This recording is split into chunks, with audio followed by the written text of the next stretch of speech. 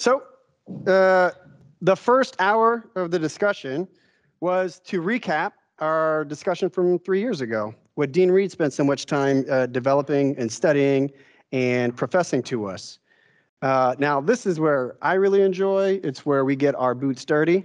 We really challenge these theories, and we put them in practice. We validate their cause, and we have a lot of fun doing it, which is awesome. So here on, we're going to touch on some key examples, and we're going to focus on 3 different components. Learning from integrating project delivery. We're going to discuss production management and digital production control. And then lastly, something we've dubbed the team health assessment. At the end, again, I want to make sure that we're talking. I appreciate anyone that approached during that break. I look forward to continuing those conversations. And please, again, feel free if you have a question during the discussion, raise your hand, speak up. Again, I appreciate the dialogue. So the first reflection, or rather reflection of a project that I want to focus on, let's see, this was 2011. This was my first exposure to a true IPD project. It was a hospital built in Southern California. It was actually 2 miles away from where I had just moved, which was part of the lore of me then joining DPR. I used to make the joke, most of my friends and coworkers, they lived about an hour and a half away, and they would always complain about traffic. And I would say to them, you know what, stop your complaining. Do you realize that if I catch that traffic light at the corner, my commute literally doubles? Can you say your commute doubles? No, we don't have the same problems, right? They hated me for that, but it was a true statement. Let me give you the back of card details on this particular project. It was a 19-month project. The actual budget at the end of the job was $151 million. It was a typical Southern California hospital, Southwest design, if you will, with the stucco on the outside. It was on a green field, 35 acres. It was approximately 178,000 square feet, 140 beds, and a 20-bed intensive care unit. Now, what was interesting about this, in most hospitals these days, it was all single beds, right? Because we are entitled to our own space, especially when we are most vulnerable. As I mentioned, this was a true IPD project, in such that it had an integrated form of agreement with a certain number of signers. Now, again, John has his hot buttons that he really likes to talk about, and he really loves to talk about the IFOA and what it means to the project. John, you want to share a little bit more about that? Yeah, so for those that don't know, IFOA, Integrated Form of Agreement, IPD, Integrated Project Delivery. It's a contract type where there is profit sharing. So everyone puts their profit into a bucket, and if there's savings to the jobs, that savings goes to the bucket. If there's losses to the jobs, that comes out of that bucket. And it's equally divided between the slices of the pie, if you will, and that includes the owner, the architect, the designers, engineers, the general contractor, and the main trade partners, as you can see here. So on this particular project, you can see the trade partners. We had the architect, the general contractor, which I was a part of said team. Now, in this project, it was a joint venture.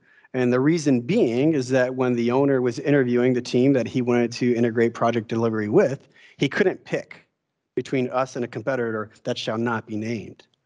There was strengths and weaknesses to both of our teams, but together, we filled those gaps, and we were a strong team. We also had the drywall and framing contractor, which John now represents, mechanical and plumbing, which was a single contractor, electrical, fire suppression, and of course, the owner. Now, there's a parking lot item there that asks about the role of the client. And although I speak predominantly from the perspective of the general contractor, I can tell you that an integrated project delivery, or IFOA agreement, it means very little if you don't have a true champion behind that. And that champion happens to be the owner, right? Because we all work for the owner at the end of the day. And if the owner compromises or undermines what it is that we believe is the end goal, guess what? User values define the end goal. So those user values have changed, our objectives change. We can go from collaborative to combative because we don't have the support of the owner. So it's important that we do recognize them and their role in the process. And I believe that as we continue to fill the seats with more owners reps, that we will have a greater chance of success for spreading our culture and one day our contracts, right, to see this on more projects. We can continue to discuss more of the owner's role a little bit as we discuss our case studies here. Now, I want to go back to the project because when I showed you that picture, I didn't see a lot of oohs and ahs. I didn't hear them. Thank you. But let's focus again on the 19 months and $151 million. Now, that might not mean much to you, and that's because I didn't do a very good job of setting it up. I haven't given you the baselines, okay? So let's look at it one by one. To construct our project, it was approximately just over $1 million per bed versus the average of $1.8 million. That was $730,000 per bed savings. And I had mentioned we had 140 beds. That's $102 million of savings from direct construction costs. That's huge. Let's look further. We completed the project 4 months ahead of schedule, and that's despite an 82 delay associated with an environmental-related impact. Now, I am not a big fan of birds, but there were literally 2 birds on our 30-plus acre site that were burrowing owls, right? And so they had decided to make a little hole there, and we could not touch that ground for 82 days. That's nearly 2 months or 3 months, right? So despite that, we still were 4 months ahead of schedule. That's pretty cool, right? 4 months is a lot of damn time, right? Relative to the normal, the average of a hospital at that time, which was 36 months, we completed it in 19 months. That's huge. Now, why is it huge? And owners would love to hear this. Well, at that time, an opportunity cost for revenue per bed per day was just under $4,000, okay? 140 beds, 4 months rather. So we're looking at a savings of $430,000 per bed over that period. And then if you extrapolate that, it's another $60 million. Now, we were one of the fastest scheduled projects hospitals ever completed in Southern California under the OSHPA jurisdiction, which is in the states known as one of the most challenging jurisdictions to work with. So this was a huge feat. And you'll notice there, I say debatably the fastest. Well, one, if it wasn't for those damn birds, we would have been nearly 3 months faster and indisputably the champion. And then 2, the project that claims to be the fastest, there was some funny math. There's some funny math going on. I know I said that numbers don't lie, but their numbers, I think, lie. But let's figure it all out. That's $182 million, right? 162. Thank you. Thank you for checks and balancing me. You could have said this before we presented the slideshow. No, $162 million. But my point remains the same, though. What was my original budget? What was the budget that I said we ended at? 151, right? So we saved enough money in direct construction costs and opportunity costs that we could have built another hospital. 2 for 1. Who doesn't love a sale? And the other awesome thing is that every team member that participated in that project received full enhanced shared profit. So full profit was we put a pool at risk, right? We guaranteed that. And then enhanced profit, we exceeded so well that we were given additional monies, right? And again, if we're a manager and we're measuring monies and the number goes up, that means it's a positive thing. Now, that's cool, right? You're probably thinking, like, quit bragging about your project, tell us how. Right? How it's done. We're going to get there, right? I'm not going to get there alone, though. We're going to do it as an exercise first, okay? So what I would like to do is I would like for the group here to just shout out the lean practices or tools that you guys are accustomed to using on any of your projects, whether it's an IPD, IFOA, or other. So we've got 2 charts because I imagine you guys are just going to rapid fire. I can see the energy. And we're going to list these. All right. Don't be shy. Let's go. Name a lean tool or Lean process. tool, first thing that comes to your head. What do you guys got? Lean? BIM. Okay. Do you mind if I call that VDC? Thank you. Virtual design construction. Okay, keep going. Look, he broke the ice. There you Last go. feeling. Oh, you got it? I got it. All right, keep it going.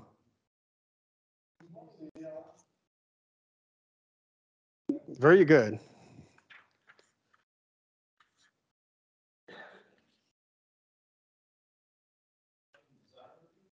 Okay.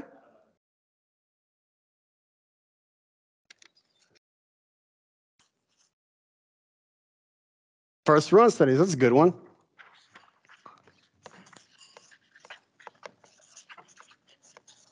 Okay. Give John something to do over there. Good one. CBA?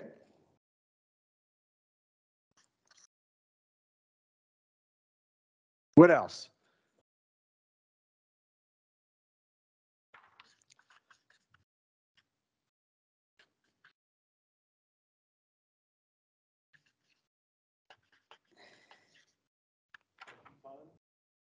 Good.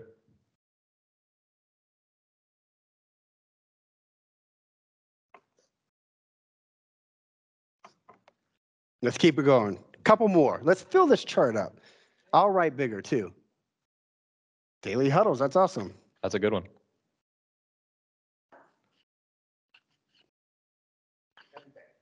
What?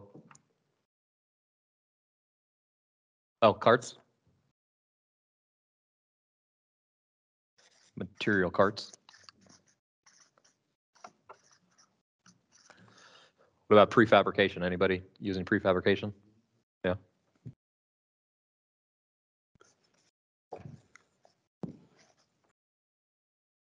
How about some that we've talked about? We've got visual management, right? So we've got dashboards.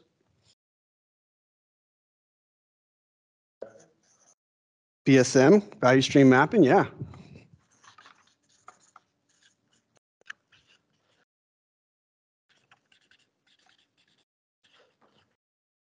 You guys do 5 whys? You know the 5 whys? Yep. Okay.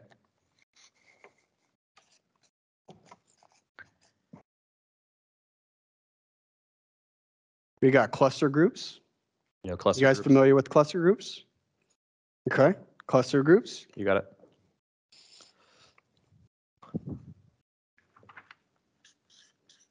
What about A3s? Do you know what A3s are? Yep. Sweet. Really needed to do my yoga today. I think we're looking good. I don't want to picture him doing yoga. What else? You guys feel like that's pretty good? Okay. Well, I want to rattle off really a lot more. So the reason that I chose not to put up a slide with all of the things that we did is because for that project, we literally tried everything. So there's nothing on these lists that we've put together that we didn't do. I'm not saying that we did them all successfully, but what we did was run through a project in very rapid time. Again, 36 months to 19 months, right? So even though 19 months still feels like a long duration, in the construction world, it's not. We would try anything that we heard of, anything that someone from the room would shout out, we would try. We treated the project very entrepreneurial, right? Or as, I don't know if you guys have that saying, we took spaghetti, we threw it on the wall and see what stuck, right? And then whatever stuck, we were like, well, that's got to be good. That's ready to eat, right? But the reality is we were a little bit of cowboys for this project. We were moving so quickly that we didn't take the time to reflect. We didn't take the time to understand why what we were doing was successful. All we knew is that it was successful. So much like I keep saying that if you look at a number and it's good, you say, oh, it's good, but you don't understand what drives that number. And so to that end, when we finally did take a moment to reflect, we weren't able to give you the simple framework to success. Well, it so happens that Dean Reed was one of our historians for this project. And it's actually the primary case study that helped suggest and cultivate what we now know is the simple framework. It was developed to understand the levels of integration that we did without even knowing on that project. I'll tell you what we did know. We knew we had a whole hell of a lot of fun. We knew that we were doing something right, and so we wanted to learn more, and so we did. But this book took 8 years to write. I think it was finally released in 2017, and that project started in 11, okay? It finished in 13, so 4 years after, Dean was still trying to decode the madness that was that project. And he's done a pretty good job in the case studies that he highlights. And I hope that you guys think that we'll do a good job when we continue to highlight some of the case studies that stem from that project. Now, I mentioned eventually we did have time to take a breather because the project was done. So we were no longer racing, right? We were kind of basking in the glory. Someone's getting ready to write a textbook about us. That's pretty cool. But we forced ourselves to do what we call a start, stop, keep. A start, stop, keep is a reflective exercise that does exactly what you think it does. It identifies items that you should start doing, so things that are new to you or to the project, things that you should stop doing, things that you've tried that just don't work, and things that you should keep doing, things that have been proven in the process. And it's really not a qualitative or quantitative exercise. You get everybody in the room and you ask for everyone's opinion. Again, the 360 perspective. And I want to share with you what we learned from this project, which I think is the foundation for our continuous improvements from the projects thereafter. So to start, we wanted to understand the score. Again, when the number goes up, great. When the number goes down, bad. But what does that really mean, right? So why is the budget going up? Well, you can make a correlation. It's because we're being more productive, right? And so that results in gains. Or we're value engineering. We're doing something more effectively or using a more efficient product. But if you don't know how one impacts the other, what are you truly managing? What are you truly learning from the process other than looks good to me, right? Which again is what we kind of did in that first process, our first project. Things we wanted to stop doing is we wanted to stop holding design or contractors under a single umbrella. So traditionally, you have your architect, right? And they manage your civil, your electrical, your plumbing.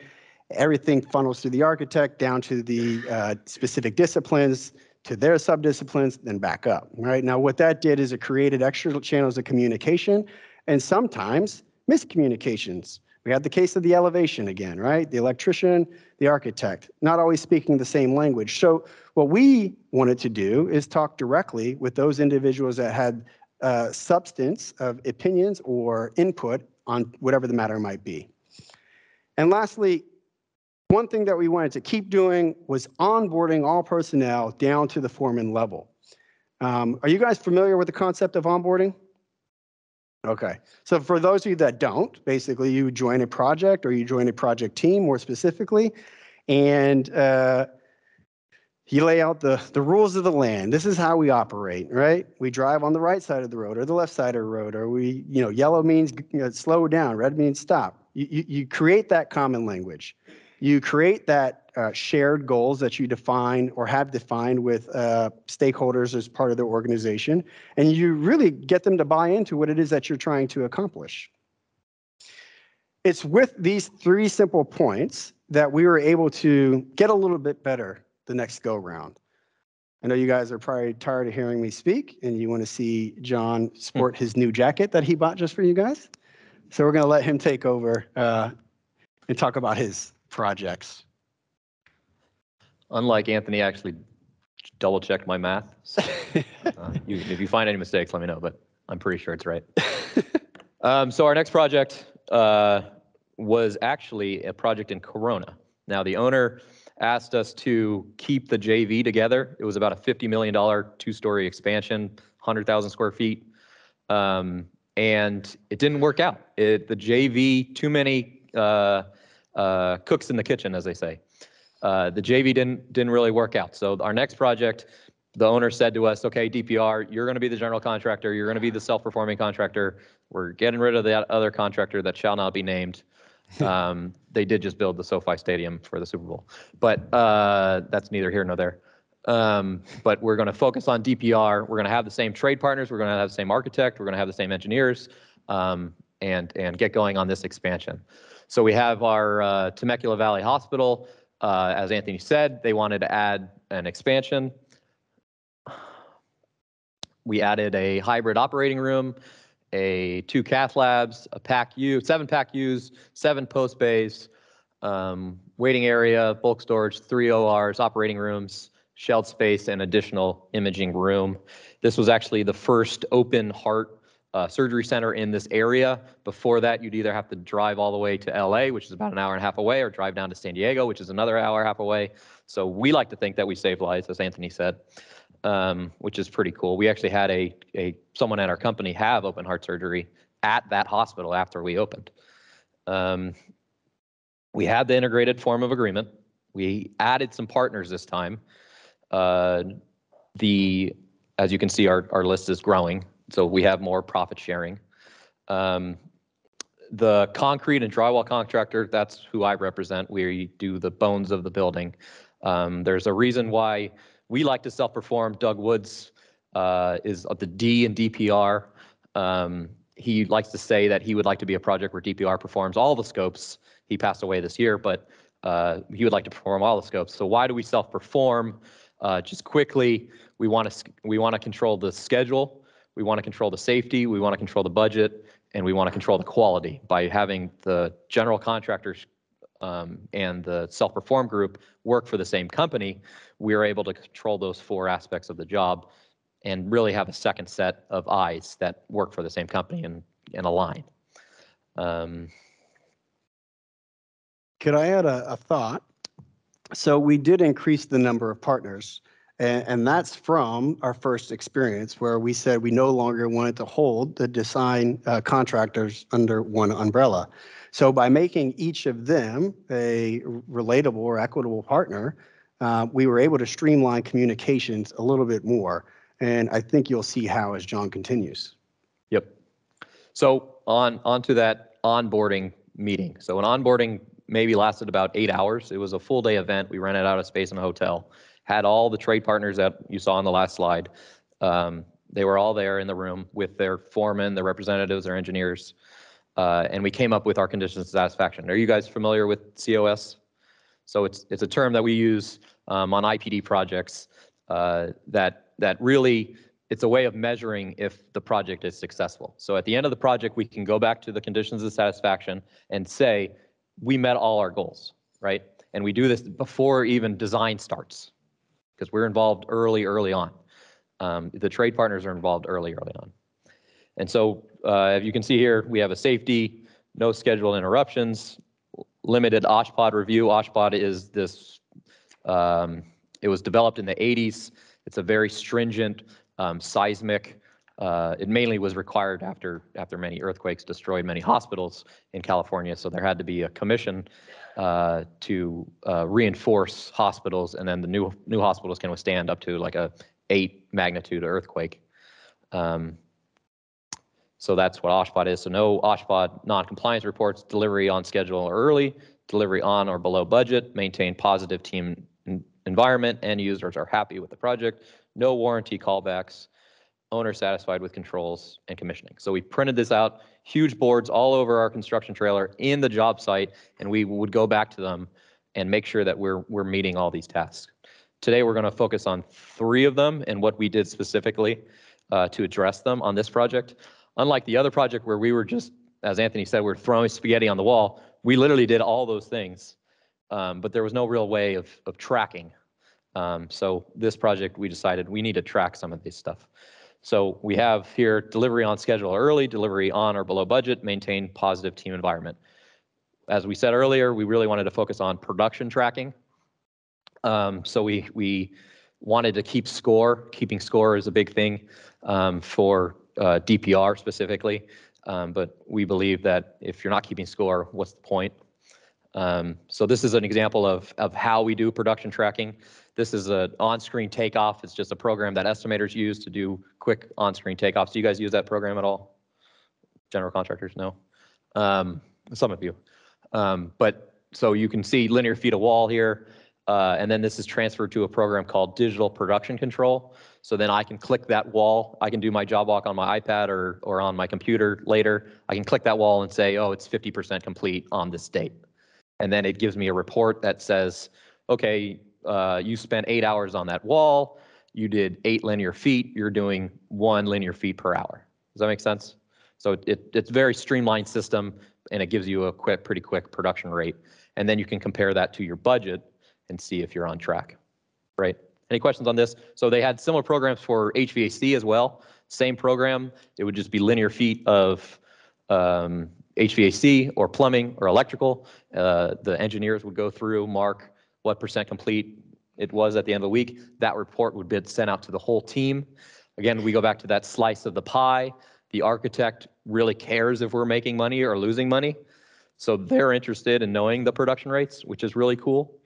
Unlike another project, why would the architect, give a, about production rates? But on this project, they actually do.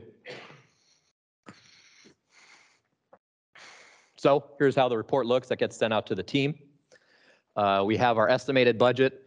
So those are linear feet and hours. That gives you a rate, and then you have your production rate right here. So you have that many linear feet divided by that many hours is your production rate, and then you have your current rate to date.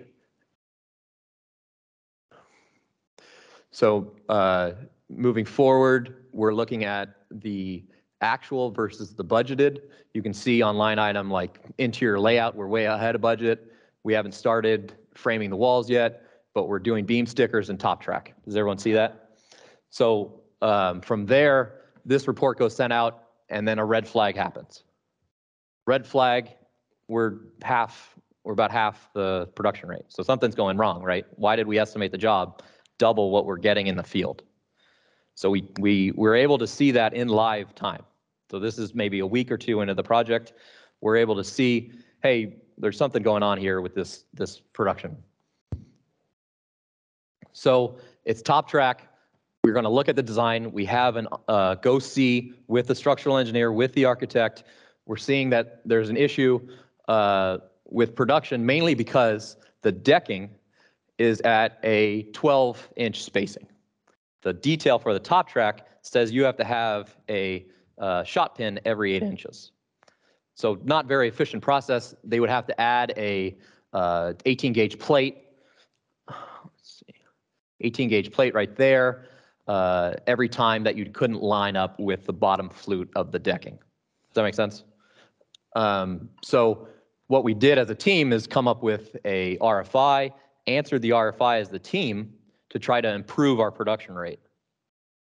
So here's our RFI, calls out for 8 inches on center. That's not achievable. Let us know if shot pins are acceptable.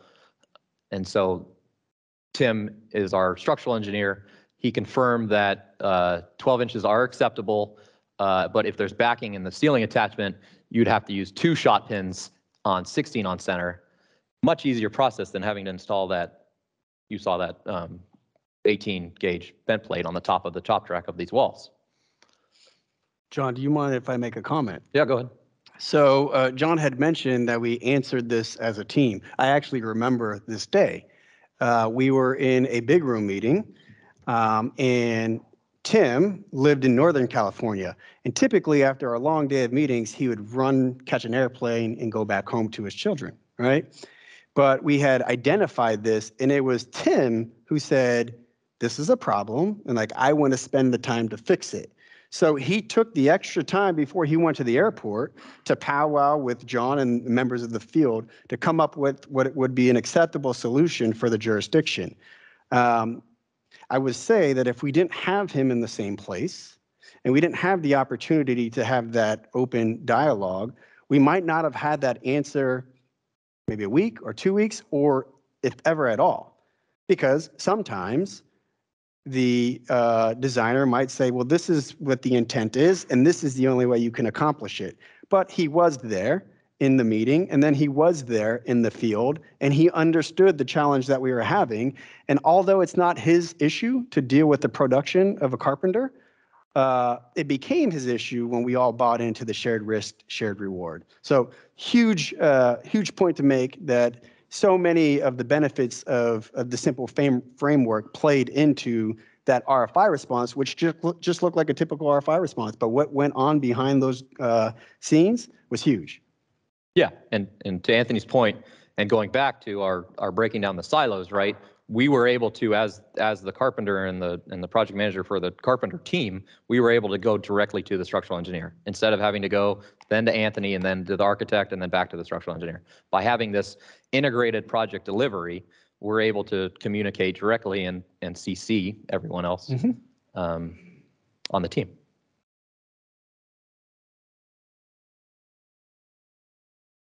So, how did we end up? Pretty good. We started at that 3.6. We ended up at 9.9, having that new design.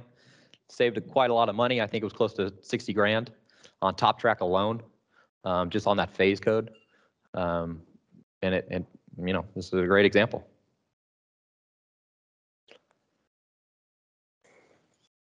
So back to our project, we had a $42 million 13-month schedule.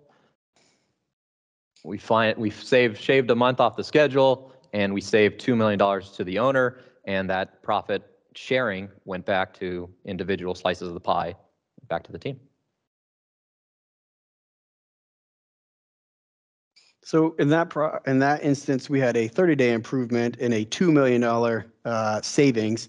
And you notice we didn't have the math, which apparently does lie, that we did with the other project. That's because in this expansion, there were no new patient beds. There were services only. So we didn't quantify the opportunity costs saved because that information is, one, not as readily available. But we were happy enough that we saved $2 million of direct costs for the owner. So things that we noticed on this project, design optimization, we really focused on that, unlike the previous project where we didn't really, we just were throwing a bunch lean tools out there, but we became more integrated on collaborative on this project and really broke down those silos. Budget tracking, so not only was I doing that, the mechanical was doing that, the electrician was doing that, the plumber was doing that, door frames and hardware was in there, they were doing that.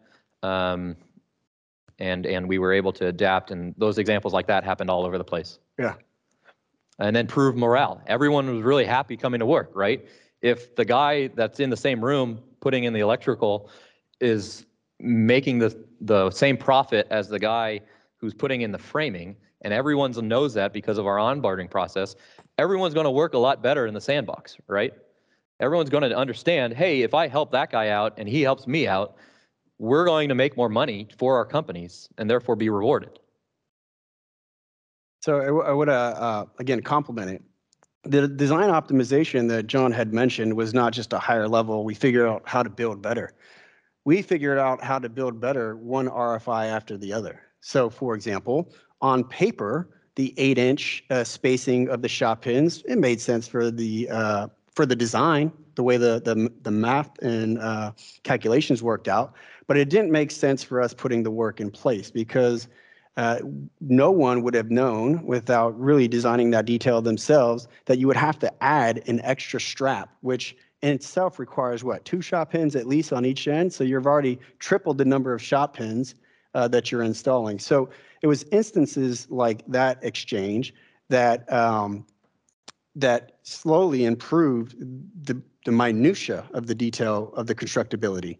And when you create an environment where you are able to have these open conversations with the designers, you have a receptiveness from the field to offer more input, to feel value and understand how their work impacts the end, right? So yes, it's a process, and yes, there's a technical component to it, But it's these exchanges, these interactions that reinforce the culture that I had mentioned, the framework without the contract. So the other thing to focus on is tying back to my thoughts on, you see the number go up, you feel good. Well, it did improve morale, and we all correlated that with everyone made money, they were happy, right? Yep. That's not truly the indicator of morale. That's just everyone made money, which it makes everyone happy, right? But there's more to it to talk about, right? Yeah, and even sending out those production reports, the guys take ownership, right? They want to do well for the team. So sending out those production reports to the entire team so everyone can see, hey, these guys are doing well in this phase code, they're not doing that well in the other phase code. They take pride in that. They take ownership in it. Sure. Transparency promotes accountability. Yep. Okay, so what's the one thing we couldn't measure? We were able to measure production rates. We were able to measure budgets. We were able to measure quantities. But how are we able to measure morale? Anthony and I would go out to drinks or have lunch, and we would know that everyone wants to work again together. We all want to be on this team and continue working together. We all got along great. We were really succeeding to the owner. Their owner was really happy with us, but there was no way to quantify, as the engineer in me, there's no way to quantify that. So how do you measure a smile, all right? It's a good-looking bunch. You could see that particular day is, we wrote on our cards what we stand down for, what we care about. There's a lot of family names up there, but you can see genuinely that they're happy. And we wanted to capture that, right? So if you don't have the ability to keep score, as they say, it's just practice. And we didn't want to practice success. We wanted to be able to recreate success. And so John had suggested or presented the production management, what correlates budget and schedule, right? So with one KPI, you have an indicator of two key components of a project. So we're able to keep score for that. We're able to see its impact, productivity's impact on the critical path and or the critical budgets. And as much as I wanted to, they would not let me take a ruler to measure the degree of everybody's smile. So we had to get smart, right? And so this lends to our next case study where we decided, okay, we've improved so much from project 1 and project 2. All of those things are great, and we've got so much in our keep pile. Let's start getting better with understanding the morale, right? And doing it from a quantitative standpoint. This is actually an opportunity for break. So afterwards, we've got one more case study, and then we've got half the window left for discussion and plus delta. So is everyone? We call that a teaser in America. Yeah. We're really leaving it open for you guys to really use your imagination. Is everybody good for a 5-minute break? All right, let's do that.